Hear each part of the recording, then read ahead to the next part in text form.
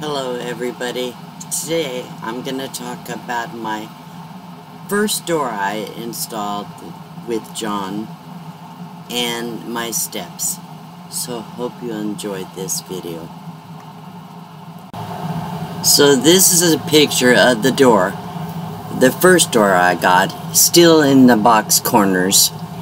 And this second picture is a picture from a different angle.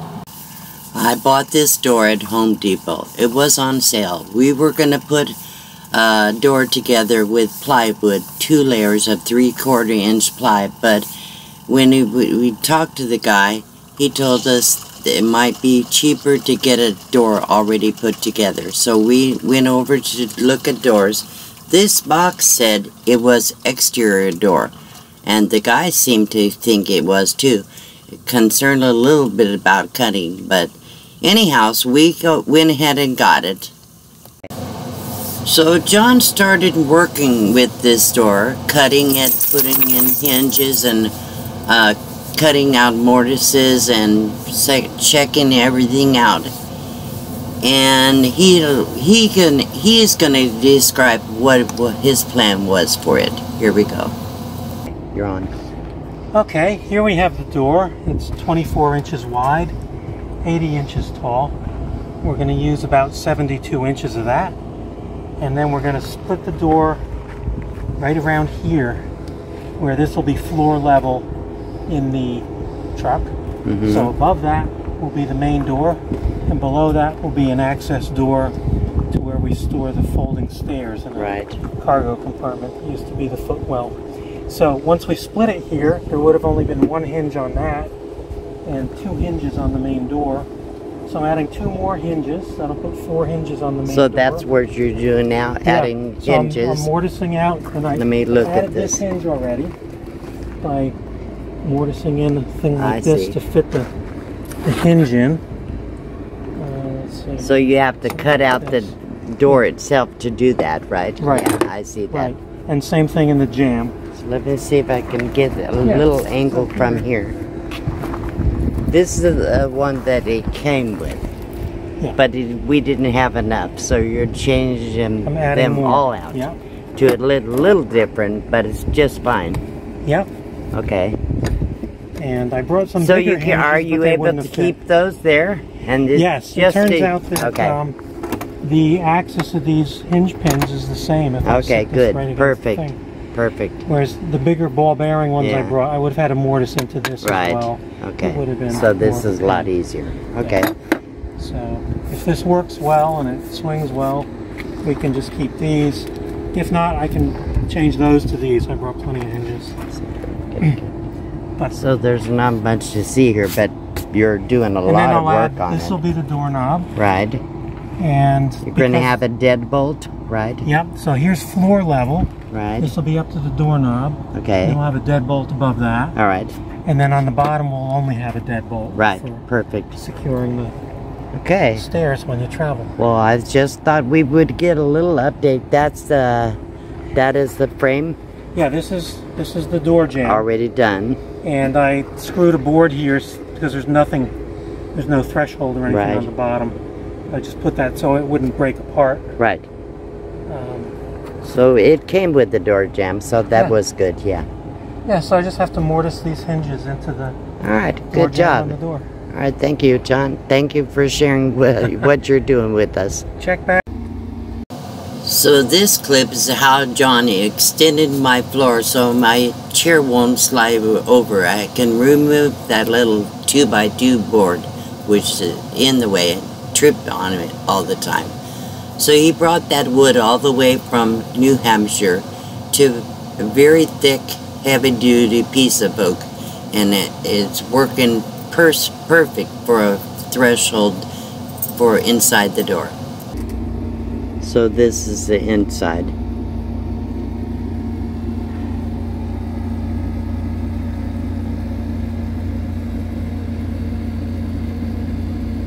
This door's completely coming out.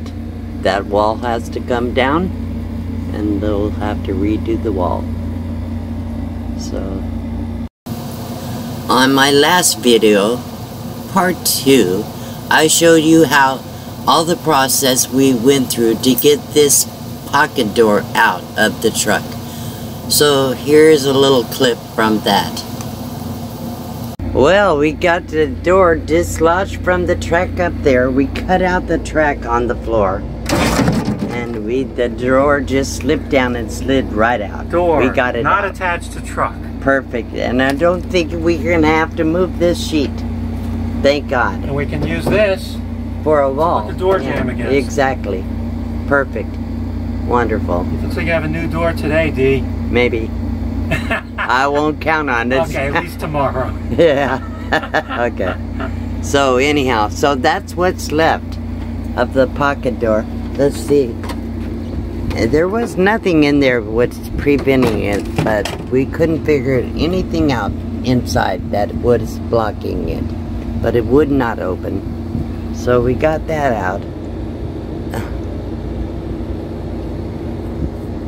So this door was not solid, it was hollow core. So John had to put wood in the part where he cut on the top of this one, the bottom of this door. Pull the door out a little bit, John.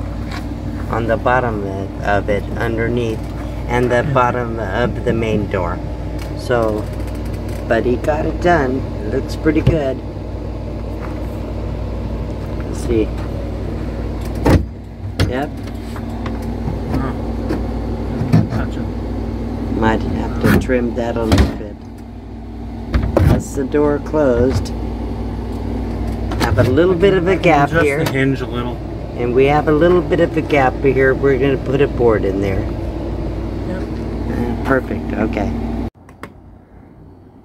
This is the top of the door. He was able to put a board in there.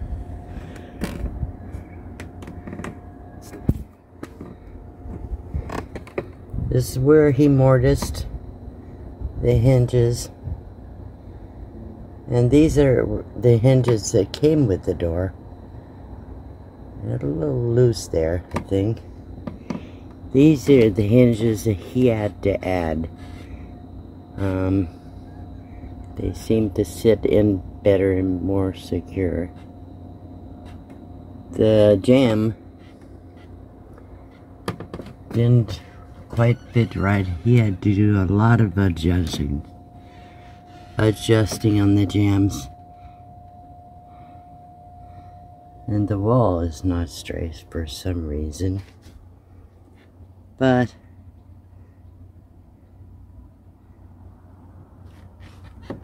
so we have 1, 2, 3, 4 hinges on the door itself. Try to show you everything about the door. That's the word for the deadbolt lock, and this is the handle lock area. Also, there's a deadbolt in the handle. On the bottom door, we have a deadbolt. You can see where he had to put the wood in to the top of this piece he cut off at the bottom. But it's separated. The first rain caused this all to swell. So it's all warped. Then it's also damaged through here. Well, you know, it is what it is. It will work till I get the new door installed. So this is the damage that the wind caused when we had the thunderstorm. It slammed up against this electrical box. Literally put a great big hole in the door.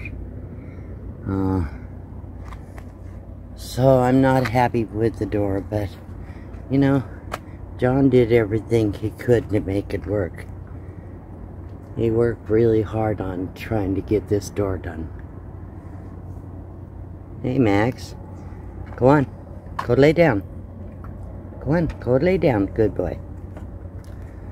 I don't want him escaping, then he'll come out and try to take off. You go down to the manager's house and show up with their dogs and through their doggy door. So this is a floors that he put in. It's a solid oak board he brought with him. It's very heavy. And this little board right here will keep it from having an opening between the floor and the door. Go on. I don't know if you can see how heavy that wood is for the stairs to hook onto.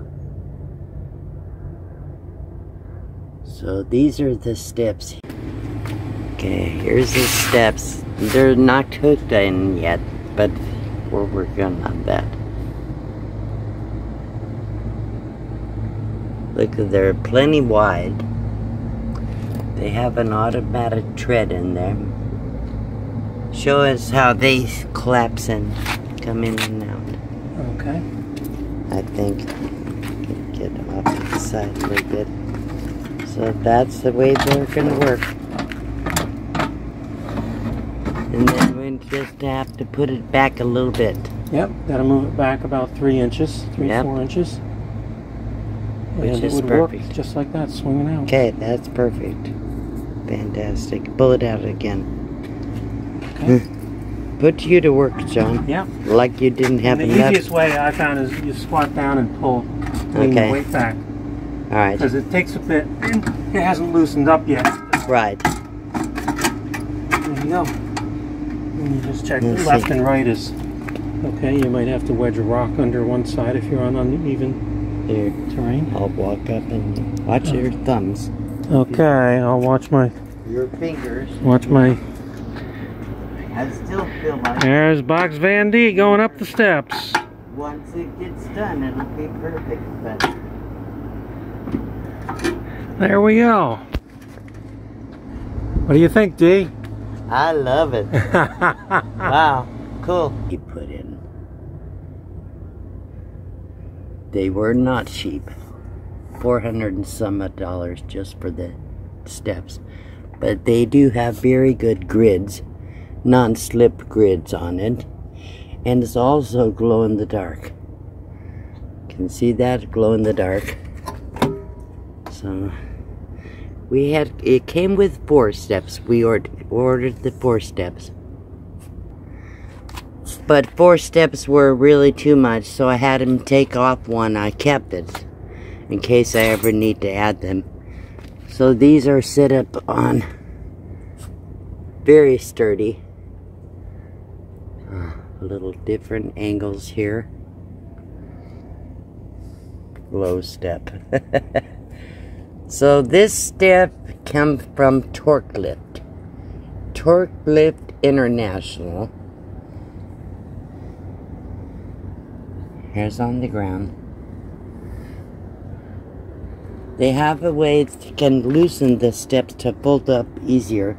I'll get this on the tripod and show you, demonstrate how the steps work. So that's the brown stuff is seal, weather seal. I was trying to put the weather seal on the door before we had a thunderstorm. Right in the middle of it is stop it. That's when the door started to swell. So I'll see if I can show you the sunlight. Before I do that, let me show you the finished door. It's pretty messy. It's messed up, but it's working till I get the new door on. So here you can see daylight. Same thing over here, very warped. You can see daylight all through this door. This board down here is keep the door from having an opening when it's closed. So Maxie won't slip down there and no rodents or animals can come up through the steps when they're pulled out. So this is the inside. I still have a lot of work on this.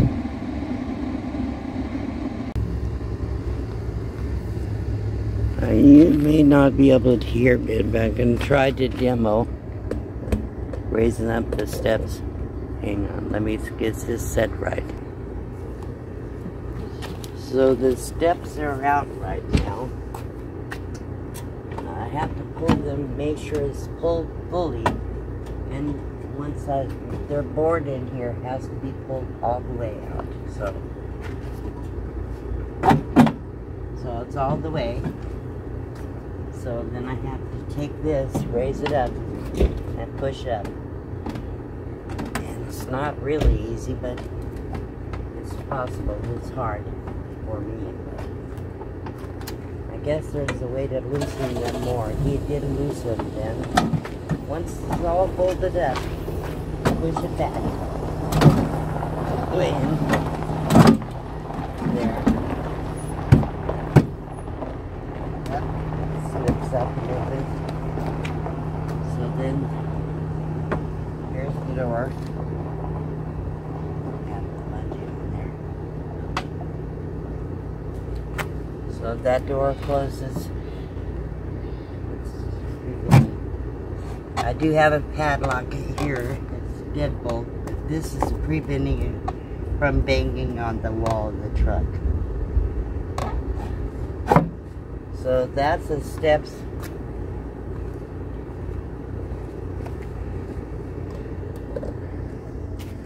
When it's all folded in, and then I'll pull them out, show you how I pull them out.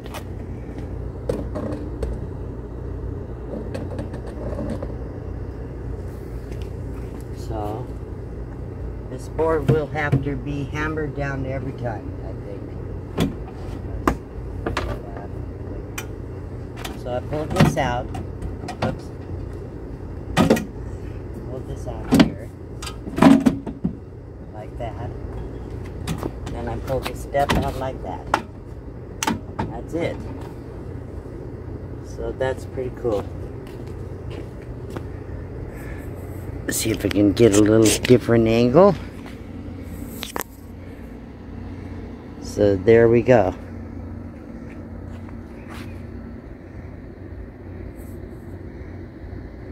And I'll show you me going in and out. I'm gonna get a handle put on the door, handicap handle. So this is me going in.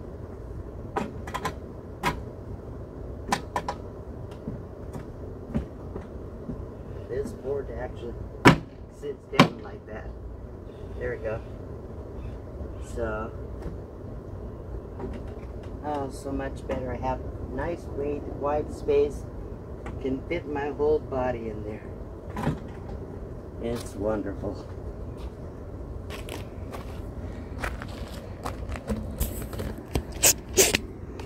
So today, we're supposed to have a rainstorm. Yesterday we thought we were going to have a thunderstorm. Sky's pretty clouded over.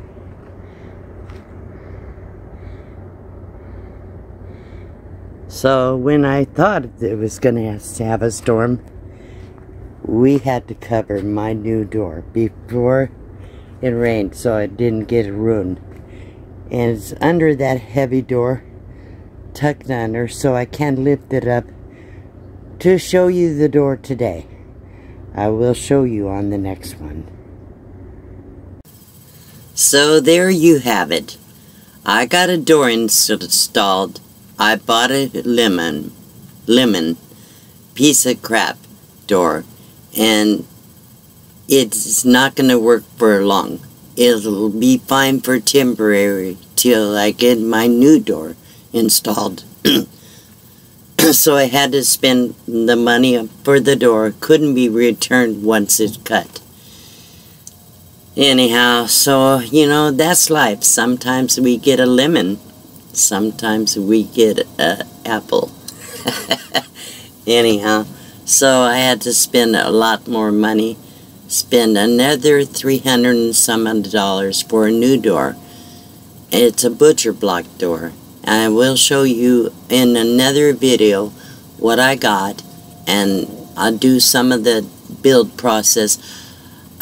John had to leave, so he can't do any more work on my truck for me, but I've been searching around, and I have a neighbor that's offered to help me put the new door in, get it ready to install. So that'll be a future video. When it's all done, I'm going to show you the whole thing. It's going to be beautiful. And I've been doing a lot of little things inside the truck too, and the outside, like putting a screen on the window and building some shelves in here and making it a little prettier. I want to look nice. That's a lot of little detail work I spend hours and hours and hours doing. Trying to shoot a video of it is not easy when you're alone. You have nobody to hold the camera, and it's not easy in small space to set up the tripod, but I do it. Anyhow, you can look forward to some more fun videos of things I've been doing. So thank you for coming. I hope you enjoyed this video. Please remember to subscribe, hit the notifications bell so you won't miss the next video. If you would like to help support my channel, check out the description below. I have links to my Amazon store and Teespring store. I have my PayPal link, and also I have memberships on my channel for now. We'll see how it goes. I'm not loving doing the extra work to have memberships, but people wanted me to try it, so I decided to try it. I do have 29 members, which I thank you all for coming and joining my channel. I appreciate all your support. So to end this video, I have to end it right. Make sure, if you know somebody out there that needs a little attention, needs a little love, is feeling down or feeling discouraged, please reach out to them. Touch their hearts with love. Thank you so much. Bye-bye.